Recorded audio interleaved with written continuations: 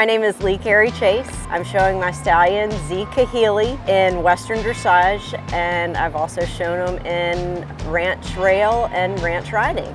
I'm Johanna Husta, and I am here at Region 12 showing Z Kahili, and I'm doing 3rd level test 3 in classical dressage. Our collaboration in the dressage arena came about as Kahili won Sport Horse in Hand dressage type stallions last year, as well as the overall Supreme Champion.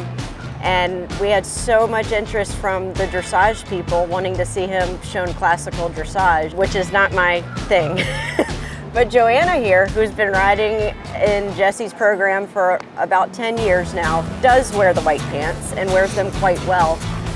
So I asked her if she would like to do this on Kahili. Never thought in a million years I'd be looking at an Arab going, oh my gosh, there's something really special about this horse. Just super athletic, super hind leg, drop dead gorgeous, and a super temperament. And when she gave me the opportunity, I was like, oh yeah, we're gonna do this. Let's just go have fun. He is a very special horse in many, many ways. Not only his conformation, his movement, his athleticism, you could consider him healing. So I had gone through a battle with cancer last year, and I've been in treatment, and I just finished treatment. My chemo finished about a month and a half ago. I was nervous at first because it was a stallion, but I've seen him work with Lee and Jesse, and I'm like, he's really, you know, super sweet, super awesome. And I actually trust him more than I do my horse.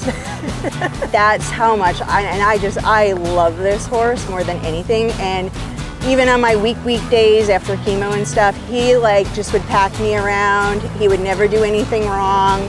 I felt always safe with him, and I had been out of showing for a very long time. And I was just like, oh, I don't know. She's like, he's gonna take care of you. We get to the show, went right to work, never made a wrong move, and I could just focus on the riding, and he completely took care of me. And you know, I've just had a blast, and I think that was part of what made my journey even better, because the doctors were just like, you're doing what? I said, I'm showing a horse. He's like, you're showing a horse a month and a half after chemo? I'm like, yeah, but he's special. And we started at 3rd level, and he's like, okay, let's go do it, you know? I mean, he's just super. They're super horses, super breed. This is actually Johanna's first Arabian regional. Yes. So I've brought somebody into the breed. So much so that I'm actually considering getting maybe an Arab cross or getting a mare to cross to Kahili. How many dressage horses ride with cows? I'm just saying.